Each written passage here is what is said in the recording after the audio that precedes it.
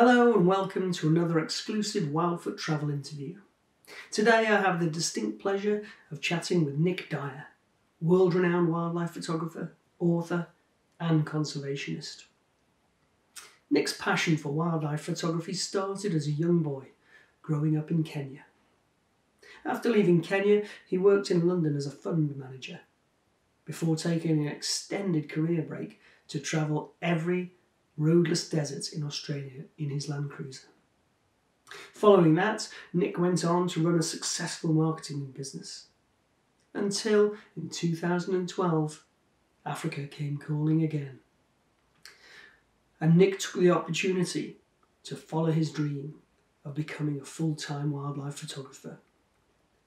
Since then, Nick has been exploring and photographing Eastern and Southern Africa, developing a deeper insight for its wildlife and conservation. In 2014, Nick met Peter Blinston, head of Painted Dog Conservation. Together, they went on to set up the Painted Wolf Foundation, an organisation designed to raise awareness and support for Africa's wild dogs. So with the introduction out of the way, it's over to Nick. Nick, can you hear me? Hi Dave, can hear you loud and clear, and great to be talking to you on this rather gorgeous sunny day in Harare. Nick, I'll get straight on with the questions if it's all right with you. And if you can hear seagulls in the background, I apologise. It's one of the drawbacks of living by the ocean. Question number one, Nick. At what point did you become so interested in wild dogs specifically? And what is it that attracts you to this particular species? It's great to be hearing seagulls. It's not something I hear much of in this landlocked, locked down Zimbabwe at the moment, although there's plenty of good bird life in my garden. So the question, what first attracted me to wild dogs? I mean, as you pointed out, that I gave up my life in England and to follow my dream to become a wildlife photographer. And I did that for several years. And then I discovered Mana Pools, which is an amazing park in the north of Zimbabwe on the southern shores of the Zambezi River. And I went there first in 2013. And I found, they had a lot of dogs, and I sort of started photographing them, but was also photographing lions and elephants and everything else. And then a very, very kind guide said to me, would you like to follow me and my guests? I pointed out the dogs to him. I said, look, they're over there. And he said, well, follow me. They're going to go hunting. We'll follow them on the hunt. And it was the most exciting experience I've ever had. They flushed out a herd of impala. They were flying everywhere. I had dogs running past my legs. I had impala almost knocking me over. And that suddenly intrigued me into these incredible creatures. It was absolutely fantastic. And over the years since then, I just got to know them better and better. And they are the most amazing creatures, not just to photograph, but just to be with. They are incredibly social, they're incredibly fun, they play with each other. They are Africa's most efficient hunter, where 80% of their hunts actually end in a kill. But most of all, they're just beautiful creatures, not only to look at, but actually just to see them run around, play with each other, jump and bite with each other. And just be as a family group. They're absolutely enchanting. Question number two then, Nick. You've spent many seasons following the painted wolves of Mana Pools. What is it about this particular location that makes it such a good place to study and observe wild dogs? Yeah, Mana Pools is an exceptional place and almost like a second home to me. What makes it special? I mean, it's got incredibly varied landscape. It's on the the banks of the southern banks of the southern shores of the Zambezi River, which is a magnificent river. It's got a huge open floodplain with beautiful trees. It's got thick gess, what we call gess, which is like almost jungle-like, where the only way to get through is walking down really tight elephant tracks, never knowing what's going to jump out at you. But it's, I mean, it's incredibly beautiful and has great dog populations. But the main thing to me, what makes it so attractive, it's the only park in Africa that you're allowed to walk by yourself, at your own risk, of course. But that allows, from a photographic point of view, some incredible experiences. But it also makes for an incredible personal relationship you develop with the animals, because they're not seeing you in a game viewer. They're actually seeing where they don't, all they see is a car, but they actually see you in foot. So for me as a photographer, I actually connect with the animals that I'm actually photographing. And that to me is very special. It's more than just taking the picture, it's actually forming a connection. And so apart from being beautiful, that personal relationship you develop with the subject you're taking, the animals, especially the dogs who are not worrying you and you're not worrying them. You always have to treat the animals with the deepest respect. You're in their space, but it allows for just a lovely relationship and a lovely way to take photography. And that brings us on very nicely, Nick, to my third question. The BBC's Dynasties TV show was an absolute smash hit. And since then, you've gone on to co-author an outstanding coffee table book on the same pack of dogs. So what is it that makes that pack of dogs so special? So Mana had, in that time when the BBC was filming, 3 packs: the Vundu, which was run by Tate, the alpha female, the Nyakasanga, which was run by Blacktip. Both of them featured heavily in their film, and Tammy, who was another daughter of Tate. Blacktip was the other one. I suppose I started following them in 2013, and then the BBC came in 2015, were there for 2 years filming their Dynasties film, and I've been virtually there following them ever since. And I guess what's so special about them is they're probably like all dogs anywhere else in Africa, but what intrigues me so much about them is I got to know them, and they, I'm pretty sure, knew me. I mean, your dog recognizes who you are, and those packs sort of like accepted me, which was really quite special. And I got to know them not just as a pack, but as individuals. So I mean, not just the alpha females of Tate, Blacktip and Tammy, but also, there were other amazing characters in there. There was a big male called Patrick, and he was just like, and behaved like one of these kindly headmasters, always there, gently disciplining the pups or regurgitating for them, but absolutely adored them. There were other characters like Triss, who was this lovely female little yearling, who's disappeared now. I haven't seen her for years, but me and a friend of mine, Henry Bandura, who guided the BBC, we nicknamed her Doc, because whenever a dog was wounded in a fight with with a baboon or whatever, she would come, and while they were resting, she would lick the wounds, and she did that regularly to any wounded dog. So what made them so special to me was they became like an extended family. I knew them, I loved being with them, and they were the subject of my book because I just had to write about them. They were just a special family, and they continue to this day.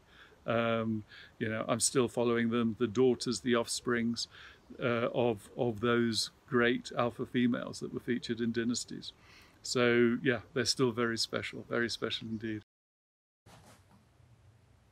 Question number 4 then, Nick.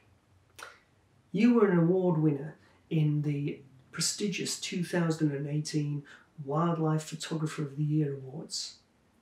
Could you introduce the winning image and give us a little more information about it? Yeah, getting into the, becoming an award winner in the Wildlife Photography of the Year competition was, I was so chuffed about that. That was a real, I was really pleased.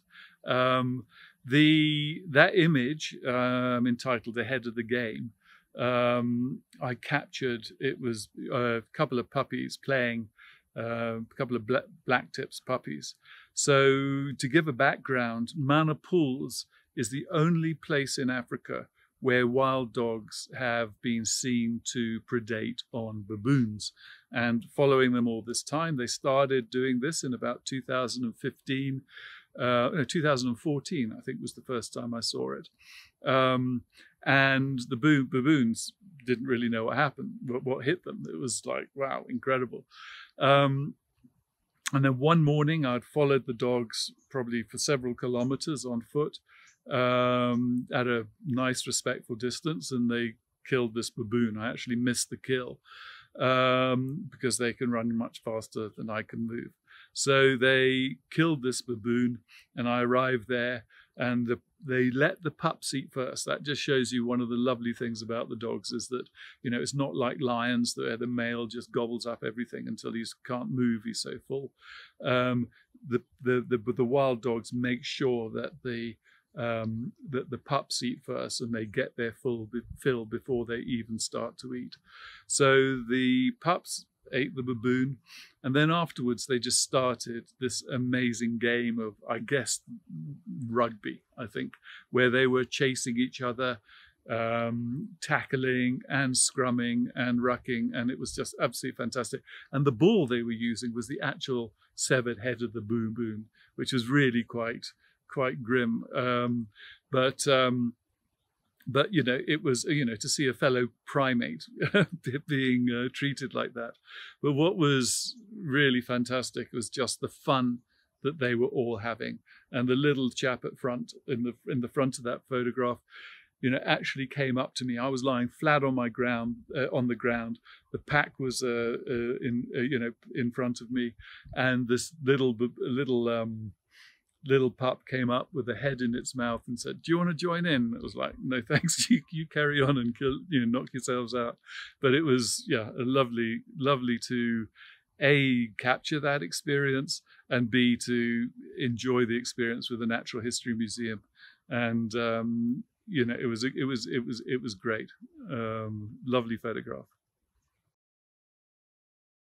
Here's a question, Nick, that's probably on a lot of our viewers' minds, and that is, have you ever been attacked by wild dogs, or have you ever felt threatened by wild dogs? Have I been threatened by them? No. I mean, I've had them come up to me, when I'm lying on the ground. I love to get below them to photograph them, and I've often had, when I'm there by myself, the dogs come up and almost sniff my ear, and they're quite skittish, really. But they're and you don't encourage them to do that, but they generally do. Interestingly, there's been no recorded case ever of a wild dog killing a human being or even attacking a human being. I think it was in Pittsburgh Zoo several years ago that a child unfortunately fell into the cage or the pit where the dogs were living, and unfortunately he did not survive. But in the wild, there's no recorded cases of any attacks. Funnily enough, I have actually, because of the dogs, been attacked by a lion. I was photographing blacktips pack, and they had just made a kill, and they were tucking into this impala, and 3 lions charged in. And the dogs just said, "I'm out of here, bye Nick," and they just gapped it and left me with these 2 females and 1 sub-adult male, which was pretty scary because my car was probably about 2 kilometers away. But I just basically shouted at the female who started coming forward to stop, back off, very loudly. I was very, very nervous. I had a bear banger which sets off a loud bang, which can scare them, but it doesn't always work, and I didn't really want to do it. And then I just started talking to them, to the lions, just sort of like calming them down, just saying it's okay, because, I was here first and we're fine, no harm. And because they were as shocked to see me as I certainly was to see them. And then after about 8 minutes, they'd calmed down and I gradually just backed off. But to me, it was one of the most frightening and scary moments. So from lions, yeah, they certainly can give you a fright. But in terms of the dogs, no, I as yet, touch wood, have never felt threatened by them. The decline of this species is well documented, Nick. And I believe, correct me if I'm wrong, I believe there are around 6,500 left in the world. Could you give us any more information about why this decline is taking place and whether or not wild dogs pose a threat to humans at all? So, as you rightly say, Dave, there's only 6,500 wild dogs, left in Africa. And to put this into context, go back 100 years, and there were 500,000 wild dogs in Africa. So, they are, almost just 1% of their former population. And so what caused this? I mean, effectively, their threat to wildlife as Europeans, colonialists came to Africa, set up their European farming practices, they sort of saw the wild dog as a big threat and as and effectively just treated them as vermin.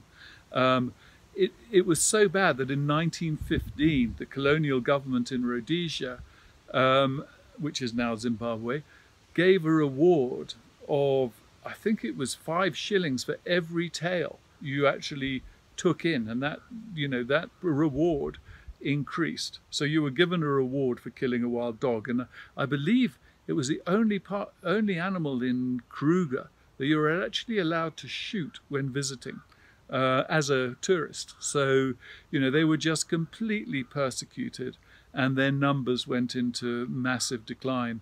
In my book, I went to the Zimbabwean archives, and it was interesting to see just how farmers' journals had endless recommendations on how to actually kill a wild dog. From running them over with a car, from capturing the puppies and waiting for the adults to come back. I mean, it was utter carnage and utter cruelty. And although they are now a protected species, those awards were being paid up right up until, I think, 1978. And although they are now a protected species, they are still subject to persecution. A lot of farmers are still illegally killing them, but also communities that are very poor and hungry are putting out snares to capture bucks and impala and so forth. And the unfortunate thing is that so many dogs that follow these animal trails where the snares are laid get caught and die. And then they also suffer from disease, from rabies, distemper, which is caused by, which they catch off our domestic dogs. And then there's roadkills. And then they have their natural predators, lions, hyenas, so they are really not only low in numbers, 6,500, but continue to this day under huge pressure. And that's what led me to set up the Painted Wolf Foundation with Peter Blinston and Diane Skinner. And what we're trying to do is to raise the awareness, because not many people even know that these incredible animals exist. So we're trying to raise their awareness in the West. Yeah, and our objective is to put them onto the top table of conservation, along with the elephants, where there's 450,000, lions 30,000, rhinos 25,000, I think, with the dogs at 6,500. So we want them on the top table. It's not that they are more important than elephant or rhino, but we want them there recognized that they need conserving. The other thing we're trying to do at the Painted Wolf Foundation is to support those organizations on the ground. So we are looking at ways, we're talking with all the organizations across Africa on how best we can do that to see a sustainable recovery in this incredible creature. Aside from all these other commitments and achievements, Nick, you're also an expert wild dog guide, and you have already released your dates for some small group tours in 2021, which I believe focus on mana pools in Zimbabwe. Now, the details are on the Wildfoot travel websites, and I assume there are still some places available. So can you give us a little more information about what our viewers could expect to experience on one of these trips and what makes them so special? So to know them is to love them, and you know, I believe that if the wild dogs are going to survive, then they need to increase a fan base. So I want, as part of my conservation efforts, to really be a conduit to that and take people to see these, you know, incredible creatures in the same way that I have experienced them. So we do that in mana pools. I've partnered with an amazing group called Africa Bush Camps, who not only have 3 amazing camps in mana pools, very different but really cool, and some amazing guides like Henry Bandura, who guided the BBC around mana pools when they were filming Dynasties. And we've teamed up and we just put on a very special painted wolf safari. So we're up first thing in the morning before it's light, and we start tracking them and start looking for them. Once we find the sort of like their spoor, which could be footprints, or some or see some very startled, worrying impala, we generally get out of the vehicle, and there we are, you know, at a respectful distance. We will be with them, photographing them. Photography is a very key element of my safaris. I enjoy working with people to show them how to get the best out of their time in Africa in terms of what photographs they actually get. So I mean, these safaris are, you know, the predominant thing is let's find the dogs, let's photograph them. But also mana pools has got a lot more than the dogs. So I don't try and make it all we're going to do is dogs. I work with my guests. I limit the numbers to 6 people. And you know, so we go and see these amazing elephants like Boswell, who stands on his back legs to pull down the branches from the alberda trees. There's amazing prides of lion that, you know, during the day it's quite safe and with an experienced guide to walk up to, watch them feeding.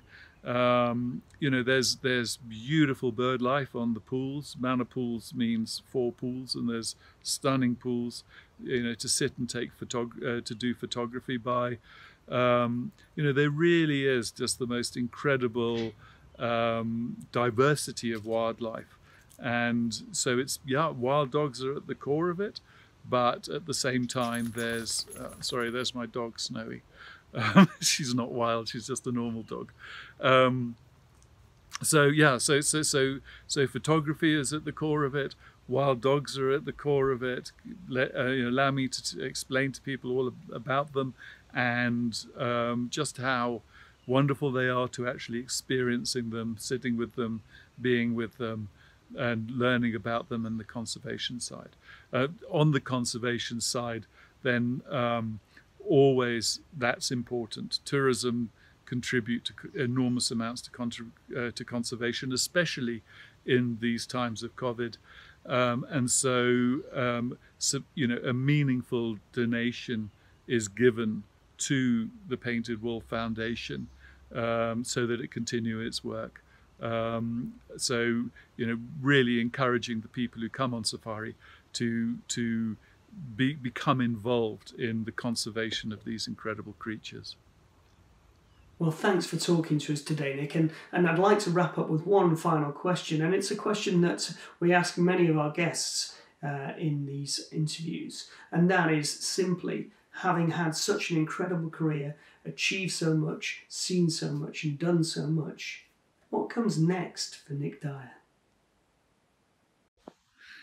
So if you were to ask me at the end of last year, I would have said, what's next is a bloody good rest. I was with book launches and lots of talking tours and everything. I was absolutely exhausted.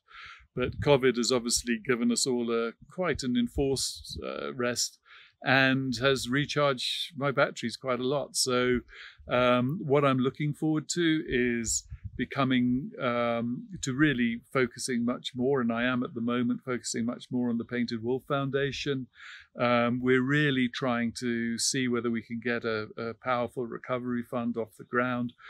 Diane Skinner, our executive director, has been speaking to all the painted dog, wild dog, painted wolf organizations across the entire Africa.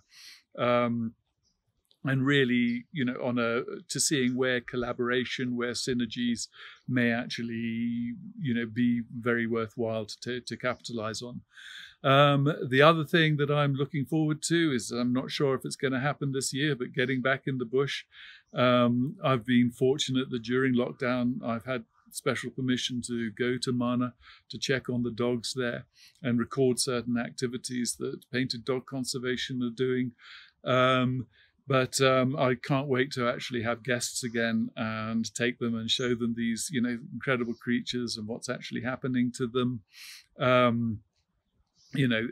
So whether that can happen this year, I'm not sure. If not, I've got a lot of trips for next year, and hopefully some people are seeing would like to join me for those in October. And then my, I guess, entrepreneurial itch just is dying for a scratch at the moment. And so I'm looking to set up an organization. It's a bit early to start talking about what that's actually going to do, but needless to say that as a difference to what I was doing before, this is going to have a certain conservation edge to it. And it's really trying to explore how a business can actually benefit conservation, and that to me is pretty important. And I think it's going to be increasingly important going forward, given the real challenging circumstances that COVID is wreaking on Africa, and and the parks institutions like Zim Parks, and the conservation organizations. So they really need a lot of us and all our efforts to get behind them, so that we can actually hopefully get through the COVID and the recession that looks like is going to come. So the future, I think, is, it's quite exciting. It's going to be quite full. I feel recharged and enthusiastic and really enjoying the diverse dog-centered life that I seem to have created for myself. Nick, thanks so much for chatting to us today. It's been a real pleasure. We wish you good luck with the book, good luck with the foundation, and good luck with those small group tours for 2021. It'd be great to see you over here sometime, although it's unlikely to be too soon. So until then, it's thank you again from us all here at Wildfoot Travel, and we wish you safe travels and good luck in the future. Dave, thanks very much. I've really enjoyed talking to you. Thanks for really intelligent and relevant questions that I love answering. And please come out and visit what we're doing out here. It is fantastic, and but enjoy your summer in England and your life by the sea, which I have to say, as much as I love the park, I'm quite envious of. Thanks very much.